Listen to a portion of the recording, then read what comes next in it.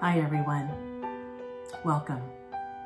I'm Kim Scott, sharing my weekly reflection on habits of grace. From my home to yours, from my heart to yours. Okay, so a little honesty and vulnerability. This reflection has not come easy. My thoughts are all over the place. But I just keep hearing that inner voice saying, just be you. Do you and all will be well. So here goes. I want to start with a question. And that is, how are you? Really, take a moment to do a little self-check. How are you? I don't know about you, but my days are busier than they were before the mandate to shelter in place. Whatever it is that you're doing, baking bread, making soup, reading a book, watching TV, helping your child stay on track with school, whatever it is, it just seems like it's so easy to fill our days with busyness, with noise. I think that best describes my week until Friday. I woke up early in the morning, it was still dark outside, and I was unable to go back to sleep. And so I spent the morning just sitting in the quiet and stillness of my home. And I realized that I was feeling a bit melancholy. And as I processed through why I was feeling that way, it dawned on me that we are all carrying very heavy crosses. With the talks of layoffs and furloughs, I worry about the uncertainty of our future. I feel a sense of loss, missing the people I minister to.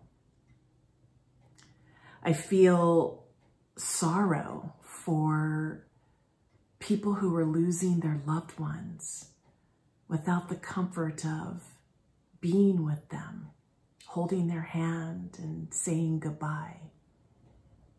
And conversely, I feel sorrow for those who are dying alone without the comfort of their loved ones around them. It's no wonder why I feel a bit melancholy. And I can't imagine that I'm in this alone. I do find it interesting to see how people are dealing with this new normal. Some nervously laugh through it. Some busy themselves so they don't have to think about it. Some are eating more. Whatever it is that gives us a sense of control in a situation that is hugely uncontrollable. But to be still and to be quiet, to slow down, brings us face to face with the reality that we are anything but in control. I read that someone said, when faced with death, there's no reason to hurry. When faced with death, there's no reason to hurry. Well, we are faced with death. The death of a life as we knew it. And it just seems uncertain how much longer we are going to mourn the life that we once knew. That's huge. And I think good reason to feel a bit melancholy. So what do we do with all of this? This Friday would have been the parish children's presentation of the Lenten reflections. And so since we're unable to do this, we have selected an audio recording of a past presentation. It's called Eyes on the Cross. It's very different, somewhat of a contemporary presentation of a story we all know so well. And as I prayed through it and was looking for images to accompany the recording, I realized that herein lies the answer. To keep our eyes on the cross. I have always liked crosses. In fact, I collect them. Here's a picture of some of the crosses we have in our home. And they remind me that to be a follower of Jesus, we must carry our crosses. And COVID has brought us to the core of what Jesus said. Whoever wishes to walk with me must deny themselves and pick up their cross.